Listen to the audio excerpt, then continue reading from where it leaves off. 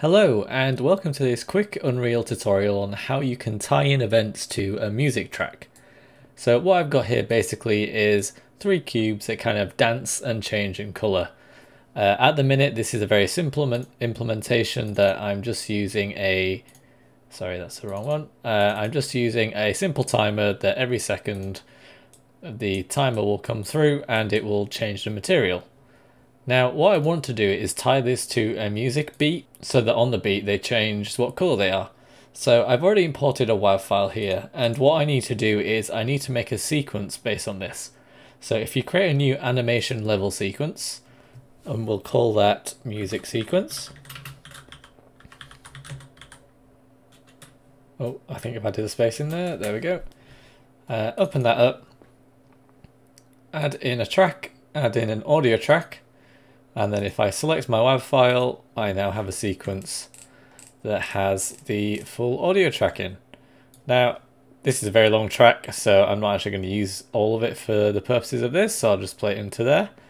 Now, what I need to do here to link this to these objects is, in the objects, I've already set up I keep doing that. I've already set up this change color event, and that's what I'm going to be using to change color. So what I can do is I can add another track, actor to sequencer, and what this does is it finds an actor in the world that I can call an event on.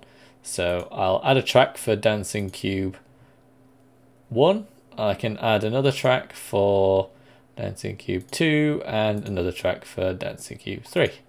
Very simple. And you see it's already got this transform. We don't actually want to change the transform of the object. What we want to do is add a track to the Dancing Cube, come down to event and click on trigger. Now you'll see that this has appeared. Now on the first beat, I'm just going to zoom this in here. On this first beat here, you can hear the music playing a little bit. I'm going to add a keynote, right click on the properties of this new keynote, and you see the event is unbound. Well, we're going to do quick bind, and if I search for the event I made in the Dancing Cube, you can see it appears. Click on that, and we are automatically taken to the sequence director, which has made this event for us. Now you can add all the other events you want in here as well for the other dancing cubes, but I find it is much easier to just come back to your sequencer and do the same for the others.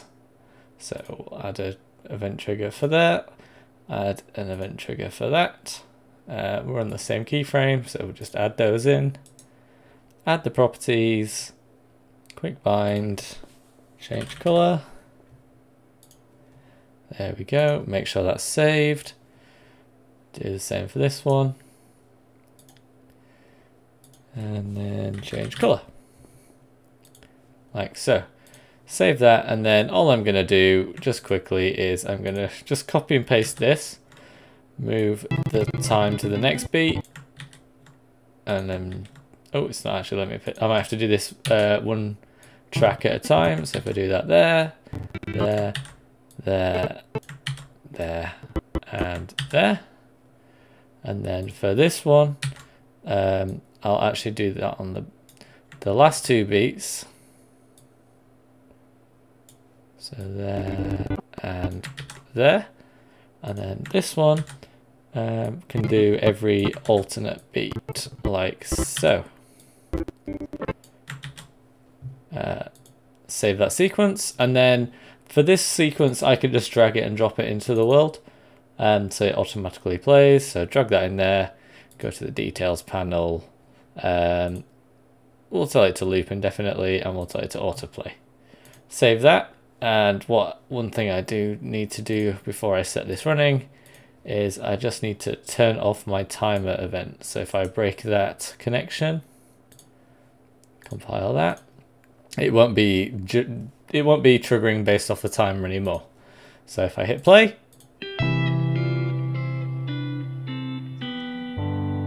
you can see that my first one is timed to the music.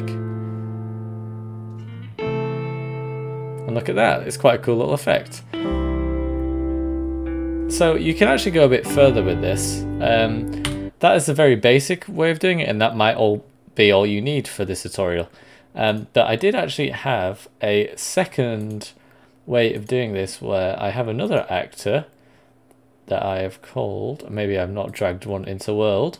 If I go to my blueprints and add a dancing manager, I will go back to the sequencer. I will add a track for the dancing manager. There he is. Again, come into the event, add a trigger, and then I can delete all the dancing cubes, like so. And in the dancing manager, I have another event that lets me specify which cube that I want to actually change. So if I just quickly add in all these, the ones at the start are the main ones just for the purposes of this tutorial. So there's a kind of a little beat there, a little beat there, a tiny beat there, and a big beat here. And then just for completeness, I'll add this beat here. Same again, right click properties, the event is unbound. So this one, what did I call this one? I will just have to double check, bear with me here. Not in there, so I'll just go to here. Where's that? Dancing manager, blueprint, make specific cube dance, that's what I called it.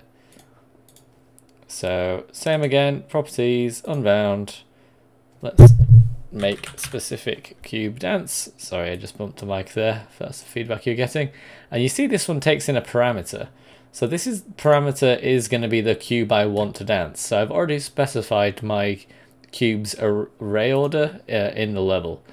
Now if I click on properties and go to here, you can see the event is set up, and then in the payload I have this num to dance. So for the first one, yes, I'll take array 0. So the first element in the array will dance, and then what actually I'm going to do, because it's just so much quicker to copy and paste, move to the next beat, paste that in, move to this beat, paste that in, paste that in, and paste that in. Perfect. Now I should see, yep, num to dance. So this can be the second one.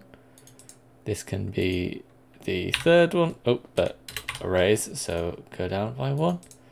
And then this one, I'm going to zoom in, and I'm going to, so the first one I will have 0. And then I'm going to paste on top of it and add another one. So the second one dances, and then another one, and get the last one to dance. Like so. And then I'll just move that a bit closer to the thing, save that, and hopefully if I press play now, you can see that they are timed to the music, and they're the specific ones I ordered. So that's it for this short tutorial. If you want more tips on Unreal, feel free to drop a comment below and I will get back with all your requests. Thank you very much for watching, and I'll see you in the next video. Bye for now.